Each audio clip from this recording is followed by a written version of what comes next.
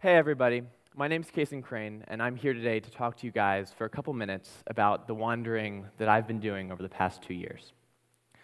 This wandering has taken me to some of my lowest lows and really some of my highest highs, and I'm really excited to be sharing my story with you guys today. My story starts when I was born, really. I grew up as a young gay kid. This is a picture of me in 7th grade, and as you can see, I was pretty flamboyant. I still am, but I've kind of toned it down for you guys today. And I will say it was Mardi Gras, so that explains the beads. I didn't wear beads every day. It was a special occasion. But I grew up in Princeton, New Jersey, a very, very accepting, liberal, very welcoming community. And even though I grew up in that awesome community, I still experienced name-calling, bullying, harassment because of my being gay. And it just made me think, from a young age, well, if this is what I'm experiencing in Princeton, what are other people experiencing in less accepting communities? So those foundational experiences were really important in shaping my worldview. And then I went away to boarding school for high school. I went to Choate. It was a really awesome experience. And a couple years in, in my time there, I met a really great girl named Charlotte. She was one of my good friends. She was energetic, she was bright, she was beautiful, she was smart. She was an amazing person, one of the most amazing people I ever met, and she touched so many people. And then in my junior year, she committed suicide. And it was devastating. It was devastating for me and for her other friends and for her family especially. It was devastating for anyone who had ever met her, because she was such an incredible person. And to think that her light was no longer shining in this world was just such a devastating thought. And so from that day, I knew, okay, I cannot let young people kill themselves. I need to do something to make it so that young people aren't thinking about or attempting suicide. And I did some research, and I discovered that suicide is the third leading cause of death for kids aged 10 to 24. And that just shocked me. And furthermore, in the lesbian, gay, and bisexual community, kids are 4 to 8 times more likely to attempt suicide. So a couple months later, when Tyler Clementi, who was a young gay kid at Rutgers, a fellow New Jerseyan like me, when he committed suicide because of bullying because of his sexuality, I wasn't surprised, but I was really, really sad.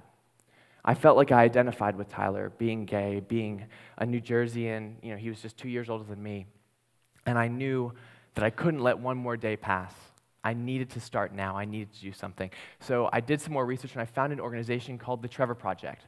And the Trevor Project seemed like a really fantastic organization. It is a really fantastic organization. It's a suicide lifeline for LGBTQ youth. It's 24/7 and free and confidential. I thought, well, this is a great organization. I want to volunteer for this organization. I want to make a difference. So I gave them the call, and I was like, hey, guys, my name's Cason. I'm 17 years old. I'm young and energetic, and I can lift heavy things. Tell me, give me a task, give me something to do. I want to help because I'm really passionate about this issue. And they said, Cason, we appreciate your enthusiasm, but unfortunately, you can't volunteer for us. And I was shocked. Well, why not? I asked. And they said, well, look, Cason, as you know, we deal with a very sensitive issue, and you have to be 18 to volunteer for us. It's just the liability thing. And I said, okay, well, that makes sense. I understand. I'll give you that. But I experienced a setback, but I wasn't content to just let the people of the Trevor Project do their work. I really wanted to make a difference. So I thought, well, this gives me an opportunity to uniquely contribute, to try and find a way to combine my unique passions and give back and still make a difference. So a couple months later, I was climbing mountains, a favorite pastime of mine, and I realized, what if I could combine my passion for mountain climbing with my desire to give back on this issue? And so I started the Rainbow Summits Project, whereby I would climb the 7 summits, which is basically mountaineering's equivalent of like a Grand Slam tennis tournament or the Super Bowl. It's like a big task that a lot of people attempt. It's the highest mountain on each continent. So I could attempt the 7 summits as a way to raise money and awareness for the Trevor Project and use that as my platform. So I started out, and to be honest, it all started pretty well. I knocked off Kilimanjaro, highest mountain in Africa, knocked off Aconcagua, highest mountain in South America, and Mount Everest, the highest mountain in Europe. So I'd done 3 of the 7, so I was on a roll. And then I went up to attempt North America's highest peak, Mount McKinley. incredible mountain. I mean, as you can see, this is why we climb. It's just so beautiful, and just the majestic mountains in Alaska, really, really incredible. But a lot of people consider McKinley to be one of the hardest of the 7 summits, because not only is it really physically draining, you're carrying a lot on your back, but also the weather is really, really unpredictable. So we got up, and after a month on the mountain, we made it up to high camp, 17,200 feet, and we experienced this.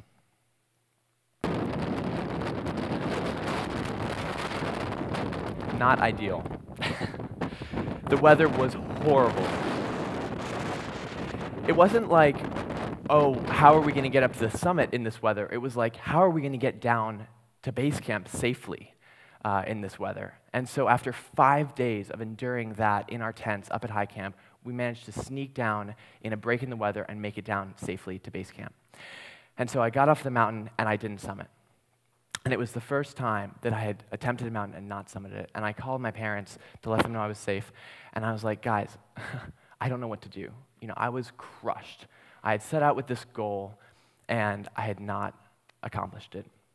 And, you know, so I didn't know whether I was going to be able to continue the project, or, you know, whether I was going to even be able to keep climbing the 7 summits, because I'd experienced a setback. And so I went to a school, and I was giving talks during this whole project. So I went to a school, and I talked to them about suicide prevention.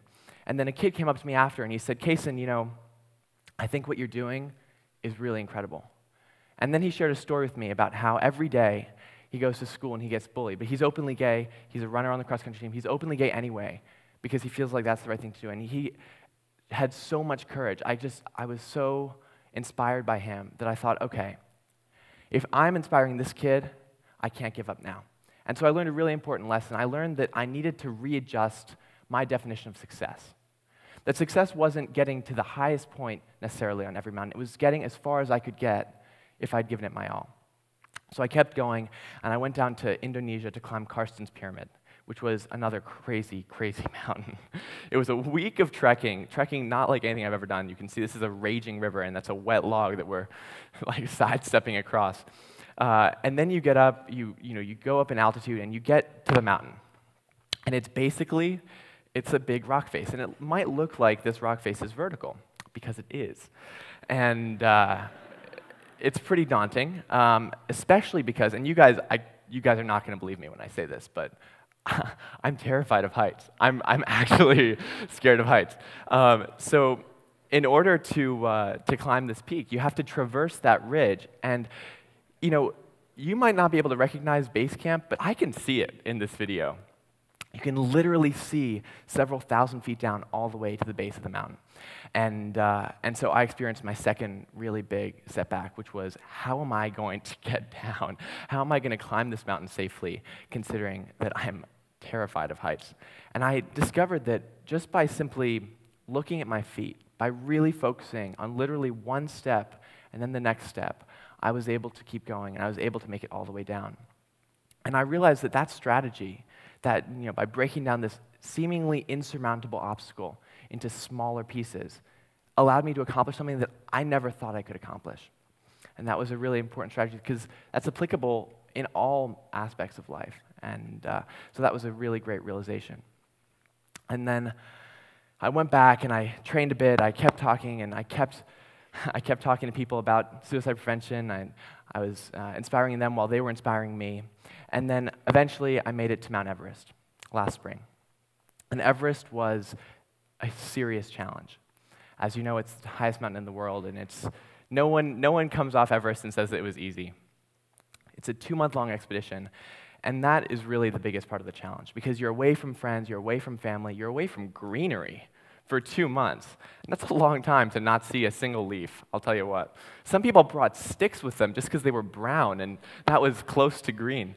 So I started this expedition, and it's an incredible mountain. This is a picture of the Khumbu Icefall, the most dangerous part of the whole mountain. It's basically a waterfall of ice that's constantly moving, so you need to be very, very quick through that section, because waterfalls are moving, and this chunk of ice could dislodge and fall on you. So it has its own challenges, but I also made some mistakes.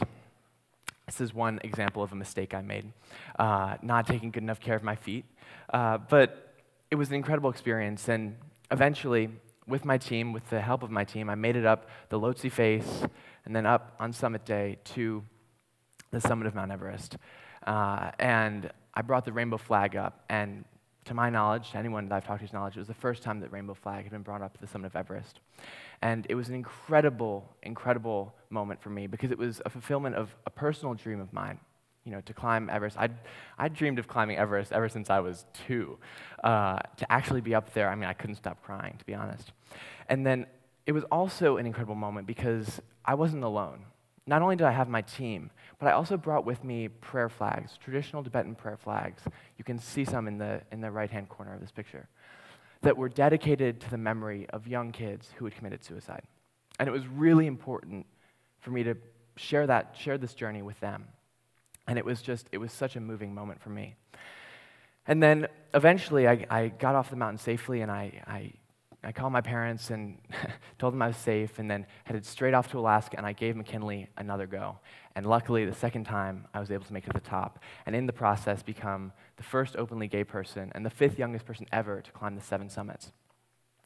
And that was incredible.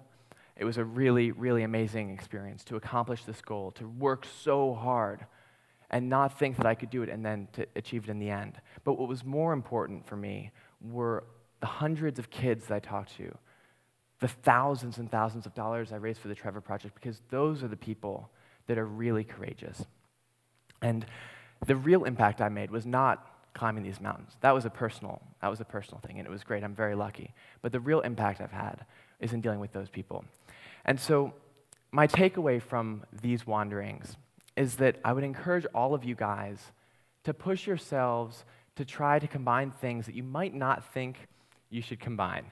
It might sound totally crazy, but try and be creative. Think outside the box, and try and find a way to give back in a unique way that leverages your unique talents and skills in a way that allows the world to become a better place. I go to Princeton now, and I have a friend who started a cafe. She's an amazing cook, and all the proceeds go to a charity in South America. And that's just one example of many of people who are pursuing their passions and also giving back. And so I'd encourage you guys, as I'm saying here today, we're thinking about wandering, to wander. Wander in your mind, wander in life, wander around the world if you can, but always think about how you can give back. So to close, I want to share a final story with you guys. When I was first climbing, when I first came up with this idea, I was in New Zealand, and it was spectacular. I'm a big Lord of the Rings fan, so it was really, it was the best month of my life. Felt like I was reliving it every second. And I was in these mountains, the Misty Mountains, or where that was filmed anyway, and I was climbing with this incredible woman named Lydia Brady. She was the first woman to climb Everest without supplemental oxygen back in '89. Really, really, she was my coach. She was an incredible climber. She's like, Casey, do you like climbing? I was like, Lydia, I love it. She's like, well, let me ask you something. When are you going to climb Everest? So I was like, Lydia, I can't climb Everest? And she's like, Cason, of course you can. And that is what started this whole thing. So my question to you guys is, what's your Everest? Thank you.